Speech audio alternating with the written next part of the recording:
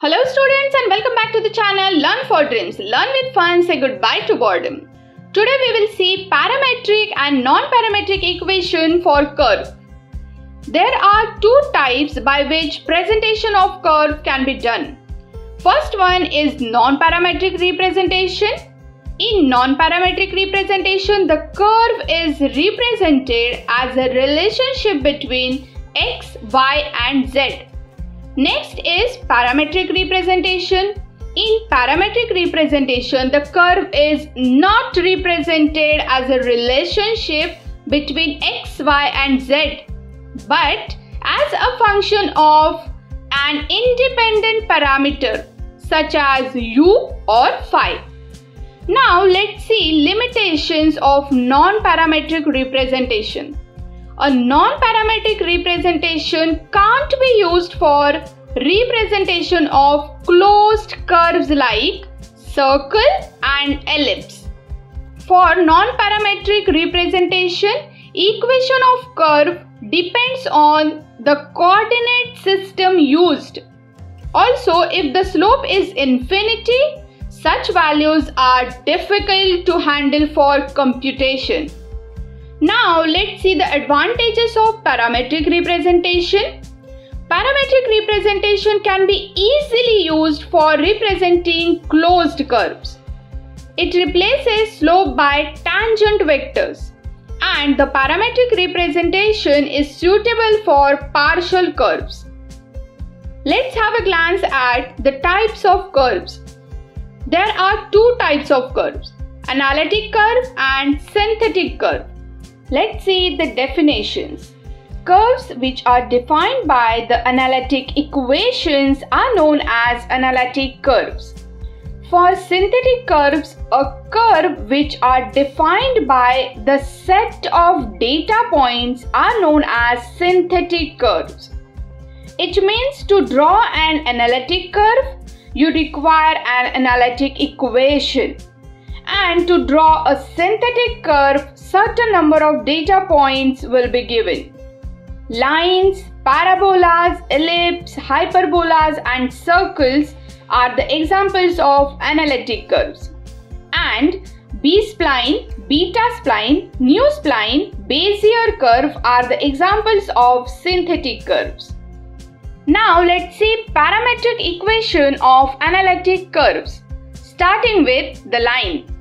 This is a line P1 dash P2 dash in XY plane. These are three position vectors P1, P and P2.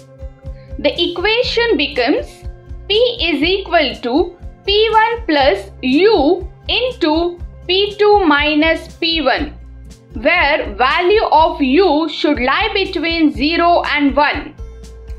Now let's see an equation for a circle.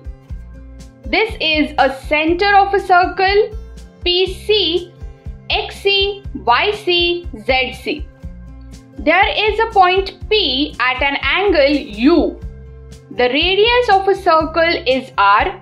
The parametric equations are X is equal to XC plus R cos U, Y is equal to YC plus R sin U, and Z is equal to ZC.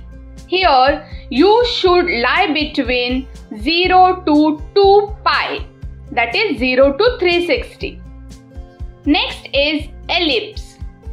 For circle, radius is constant in both x and y directions, but for ellipse there is a semi-major axis and semi-minor axis. तो सिर्फ radius r की जगह पर a and b आएगा. That is x is equal to xc plus a cos u, y is equal to yc plus b sin u, and z is equal to zc. Limit of u is from 0 to 2 pi, that is 360.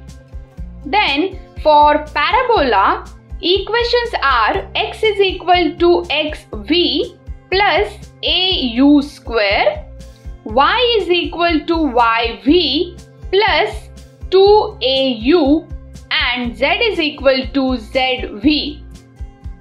U should lie between 0 to infinity. For hyperbola, x is equal to xv plus a cos hyperbola u, y is equal to yv plus 2a sin hyperbola u, and z is equal to zv. U should lie between 0 to infinity because these are not the closed curves.